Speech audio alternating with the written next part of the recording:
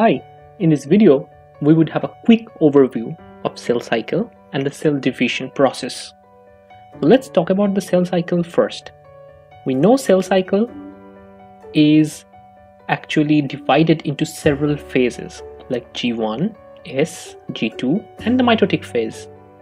Now each of these phases has different time of occurrence. For example, G1 is the longest, whereas mitotic phase is the shortest. Now 90% of the cell cycle time is devoted for the interphase. So have you ever wondered why interphase is so long and what really takes place during this long time of interphase? Now the rest 10% time is devoted together for prophase, metaphase, anaphase and telophase. And among that, anaphase and metaphase last for few seconds. So in this video, we will try to understand how this time distribution is maintained, regulated, and why this mitotic phase takes so less time, whereas interphase take a lot of time. So let's talk about the G1 phase at the first. So the G1 phase is the first part of the interphase. At the G1 phase, the cell receives signal from the outside. The signal could be a growth factor. At this particular phase, cell talks to its environment and try to determine that the environment is feasible for further cell division or not.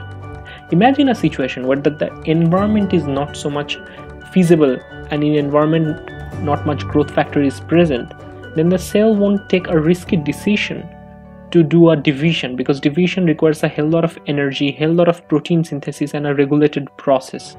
So cell would stop and go in quiescence at that particular time. Let's say there is enough amount of growth factor in G1 phase. What cell would do is try to divide right now. There is a particular time point in the G1 phase, in the late G1 phase, known as restriction points. Once the cell crosses the restriction point, it is committed to division. It has to divide. Now at this end of the G1 phase, the cells also duplicates its mitochondria. It also duplicates its centrioles, which is important for a cell division purpose. Now let's talk about the S phase, or the synthesis phase. As the name suggests, you can clearly understand S phase is the time where the replication of the genetic material takes place. Now S phase is pretty long as well, because a lot of enzymes are required for replicating the genomic material, right? And those proteins which are important for replicating the genomic material was previously synthesized in the G1 phase, so that they can be readily used in the S phase. After S phase, there is a G2 phase. Now in this gap 2 phase, few important things happen.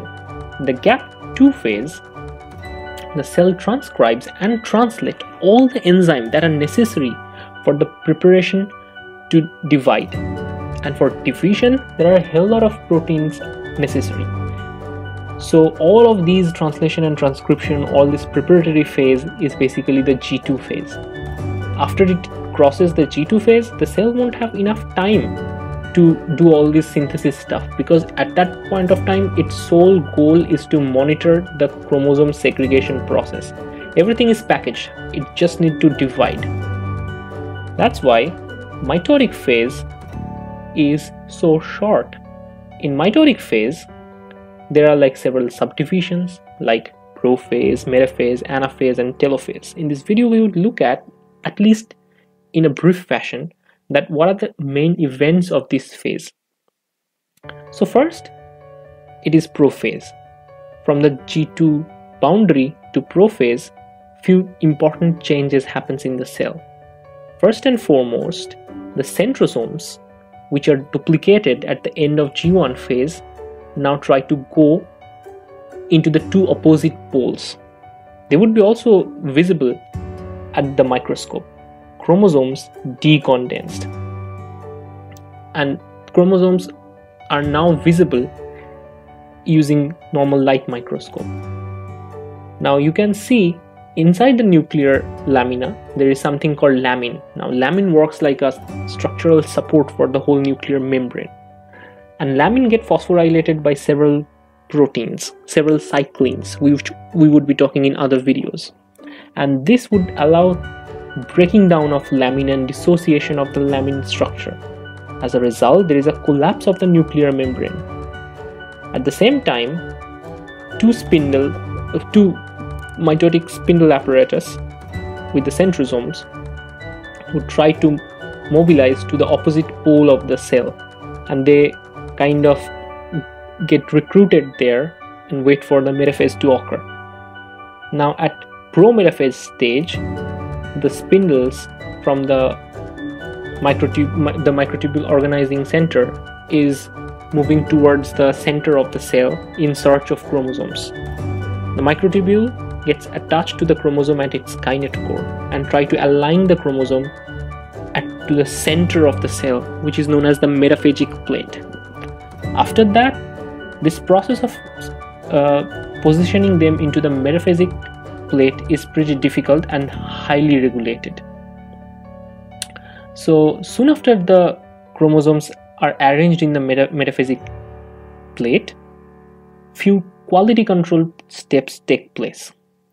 So first of all, there are tension sensing molecules which make sure that the chromosome is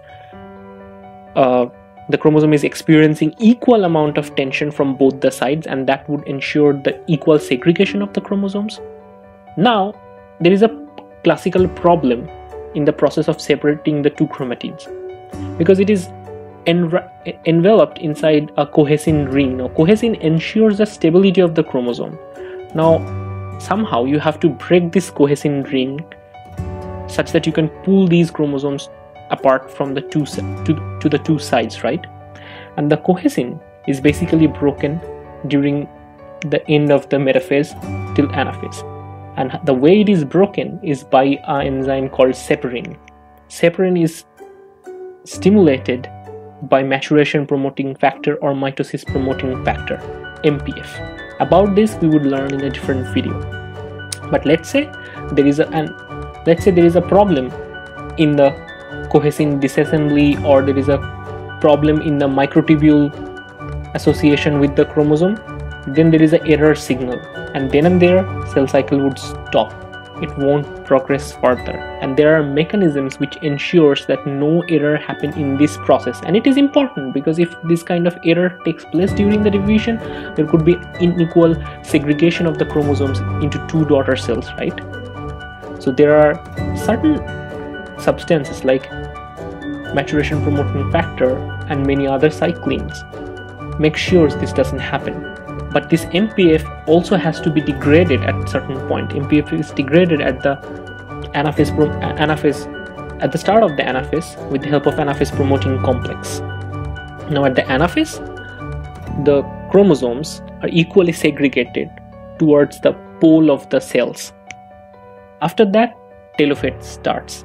In telophase, the prevalent activity of the dephosphorylase enzymes get rid of phosphorylation from the nuclear pores, get rid of phosphorylation from lamin such that they can reorganize, and on that scaffold, nuclear membrane can reorganize as well. So as a result, nuclear membrane reorganize and two distinct nucleus has started to form. Following this telophase, there is a karyokine, the final cytokinesis division is there, where a cleavage furrow is formed, and after a certain point of time, two cells are separated. This whole process looks pretty complicated and highly regulated, right?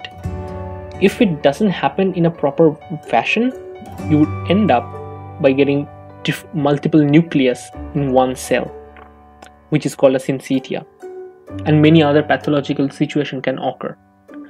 In order to make sure that this process of cell division goes smoothly and all the errors can be rectified, there are specific cell cycle checkpoint mechanisms which are mainly regulated by cyclin and CDK complexes. Now, cyclin and CDK complexes are turned on in specific time windows. and they have their job in that restricted time windows. After that, they get degraded. If you want to learn more about cyclin and CDK, the link is given at the end of this video.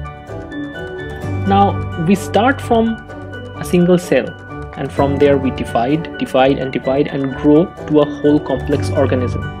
And how amazing is this, right?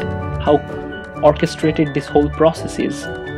If there is a problem in this division, and there is an abnormal division such that it would lead to uncontrolled cell division, it might lead to cancer.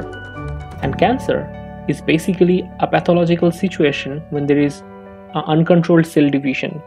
The mechanism that leads to cell division and cell proliferation goes wrong in cancer. If you want to learn more about cancer, the link is given at the end of this video. So that's pretty much summarize this whole overview of cell cycle and cell division. In next videos, we would learn about the phases of the cell division in a lot more details. So stay tuned.